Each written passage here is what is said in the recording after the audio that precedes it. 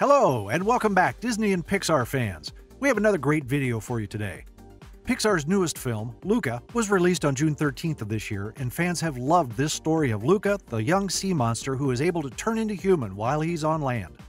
The movie takes place on the Italian Riviera and is a coming-of-age story about a young child experiencing what can only be described as an unforgettable summer. A summer filled with pasta, gelato, and scooters, all while Luca struggles to keep his secret safe from the humans he is interacting with on land. In today's video, we're going to be discussing 18 Easter eggs that can be found throughout the film. Stay to the end to see what we know about the unknown Easter egg referencing Pixar's unreleased film, Turning Red. The Vespa. First up, let's talk a little bit about the scene where we see Luca and his new friend Alberto building their dream Vespa from scratch. Did you notice what the pair used as a mirror on the Vespa they were attempting to build? Instead of a mirror, they used a photograph of Marcello Mastroianni. Marcello was an Italian actor that passed away in 1996. He was best known for his role as Marcello Rubini in the 1960 film La Dolce Vita. Pinocchio. Next, let's take a look at Giulia's room for a second. At first glance, it seems like a relatively normal room, but when you examine it a bit closer, you will see that it isn't only the home of the young misfit Giulia. No, it's also home to a couple of Easter eggs, one of which is a reference to Disney's Pinocchio. During a scene that takes place in their imagination, Luca and Giulia can be seen reading a book called La Avventura di Pinocchio by Carlo Collodi. Donald Duck. Another Easter egg that can be seen sitting beside Giulia's bed is a stuffed toy that looks remarkably like Donald Duck, who, as we all know, is one of the most beloved Disney characters of all time and a close friend to everyone's favorite mouse. Niccolo Patera. Last but not least, let's take a final look in Giulia's room for the last Easter egg. Among a small amount of clutter in the room, you may have noticed a record. The name on that record reads as Niccolo Patera. This is in reference to one of the animators at Pixar, Nick Patera. Nick has worked on movies such as Up, Onward, Zootopia, and many more, earning himself 30 different credits on IMDb, all for varying things from visual effects to the editorial department of movies. Nick has played a major role at Pixar over the last couple of years, and this Easter egg was probably a nice reference for him to see, especially in a movie that he himself worked on. The posters in Porto Rosso. For the fifth set of Easter eggs we have for you, we're going to be checking out some of the posters that can be seen throughout Porto Rosso Plaza, the most noticeable being references to older Disney films. If you look, you will see a poster that looks very similar to the 1954 20,000 Leagues Under the Sea, which is one of Disney's earlier films. You will also find posters for La Strada along with Roman Holiday, both of which also happen to be from the early 1950s, but neither are affiliated with Disney or Pixar. Mickey Mouse. Number 6 takes us to one of the few times that Luca is imagining himself doing various activities with his new friends around Porto Rosso. In the scene that we see Luca daydreaming about riding a Vespa around with his friend Alberto, if you take a look at the clouds in the background, you may see a familiar shape. 3 round clouds would appear to form the shape of Mickey Mouse, who is the icon of Disney. The goatfish. Next, let's talk a bit about the goatfish and what they represent in the film. Did you know that there were 24 goatfish total? Did you also know that Luca is coming out as the 24th feature film released by Pixar? It's not a coincidence, Disney fans. The 24 goatfish represent the 24 films Pixar has made up to this point. Pizza Planet. Coming in at number 8, we have a fan favorite. Pizza Planet made its debut in the original Toy Story film, and you probably know by now that since that film's release, the Pizza Planet truck can be seen in almost every Pixar film ever made. Luca continued this trend wonderfully, but with its own original spin on it. It's a little difficult to catch because in Luca, the Pizza Planet is not in its traditional form. Seeing how there are no trucks in the film, it instead makes an appearance as a 3-wheeled pickup truck during the last bike race of the film. Hidden zip code. Another Easter egg can be found during a scene when Alberto gives Luca a train ticket that will take him to Genova. More specifically, the Easter egg is actually the number on the ticket. The number reads A113, which is an Easter egg that has shown up throughout other Pixar films such as Toy Story and A Bug's Life. This is a reference to the classroom number for the character animation classes that are taken at the California Institute of Arts. Another numerical Easter egg can be found on the front of the train that reads 94608. This Easter egg is actually the zip code for the Pixar headquarters, which are located in Emeryville, California. This, paired with the number of the train carriage that Luca boards, which is 1200 PA, will give you the headquarters address, 1200 Park Avenue, Emeryville, California, 94608. Luxo Ball. Number 10 has us looking for the Luxo Ball. The Luxo Ball is a yellow ball with a red star in the center and a blue stripe running along the side. It made its debut in the Pixar short Luxo Jr. when Luxo Jr. used it as a prop. Since the Luxo Ball has made its first appearance, it has made many more cameos throughout the numerous other Pixar films, including Lilo and Stitch, Finding Nemo, Inside Out, with the possible most notable cameos being in the Toy Story films. But did you notice it in Luca as well? If you look closely in one of the aerial scenes, you might be able to spot it for yourself.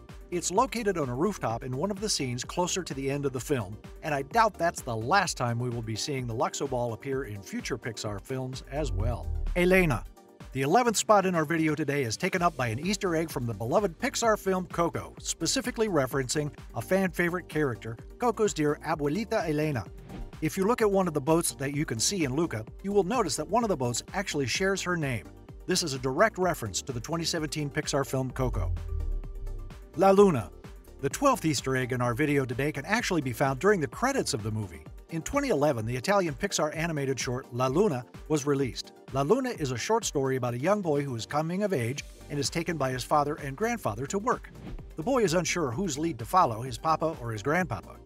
Did you know that La Luna isn't the only time you will see that little boy? He can also be seen during the credits of Luca, where he makes a brief appearance on the left-hand side, coloring the ground with what appears to be some chalk. The Blue Umbrella. Next up, did you notice that when it begins to rain in Porto Rosso, everyone appears to be using similar black umbrellas? The only person who has a different colored umbrella is Alberto, who is holding a blue umbrella. Most fans believe this is a reference to The Blue Umbrella, which was another Pixar animated short. It was released alongside Monsters University back in 2013. The short involves a city that is in the middle of a downpour, and on the street, everyone is walking with a black umbrella, except for one, which is blue and is being carried by a man. It isn't long before he finds himself smitten with someone who is carrying a pretty red umbrella who happens to be right beside him. It is a short and sweet tale, and it would appear that Pixar wanted to pay homage to it in their newest film. The Helmet. Now, let's take a look at the helmet that you see Alberto and Luca wearing sometimes throughout the movie. Does it look familiar to you? That might be because it bears a striking resemblance to the helmet that we saw in Philip Sherman's fish tank in the 2003 Pixar movie Finding Nemo.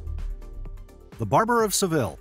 The 15th Easter egg that we have for you involves an Italian classic. You may have recognized the tune that we hear when Luca and Alberto first meet Massimo. The song is called Largo al Factotum, and the reason it's so recognizable is that it's referenced in countless cartoons and other forms of media. The song comes from the famous Rossini opera The Barber of Seville. This piece of music was also sung in the animated short The Whale Who Wanted to Sing at the Met by Willie the Whale. Most people know the song as Figaro. Up. Number 16 has us looking at an Easter egg for one of Pixar's most popular films, Up. Once again, we have to look towards the posters throughout Porto Rosso, but if you look closely at one of them, you will find a small, well-known detail that was in the movie Up. The grape soda cap pin that was meant to symbolize the relationship between Carl and Ellie can be seen clearly on one of the posters. Authors and filmmakers. This next one is interesting. If you take a closer look at some of the street names in the film, you may have recognized some of the names. You see, the movie is home to a lot of homages to Italy and Italian cinema. The street names were actually named after a bunch of Italian authors and filmmakers, including a reference to the late, great Marcello Mastroianni. It's clear that Luca wanted to refer to classic Italy, and it would seem like they definitely hit their mark. Turning Red. Last but certainly not least, we're going to talk about the mysterious, unknown Easter egg referencing Pixar's upcoming movie, Turning Red. Now, although the existence of this Easter egg was 100% confirmed by Pixar screenwriters, it has yet to be found by anyone, and Pixar themselves are keeping extra quiet about what it could be as well. Adding on to this, we don't know much about the plot of Turning Red, aside from the fact that it is going to be a coming-of-age story that follows a young girl entering her teen years. The movie seems to be centered around the fact that when the main character gets happy or excited in any way, she turns into a giant red panda. As previously mentioned, no one has been able to figure out what the Luca Easter egg is to this unreleased film.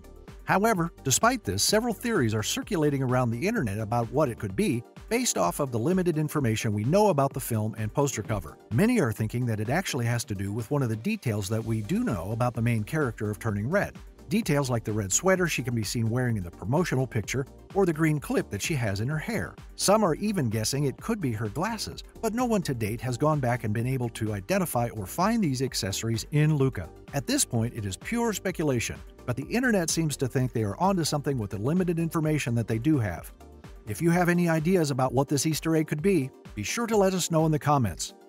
There you have it, 18 Easter eggs in the Luca film. and a subtle clue to Pixar's new movie Turning Red. So what do you think? Were you able to find the secret Easter egg for Pixar's upcoming movie? Let us know in the comments.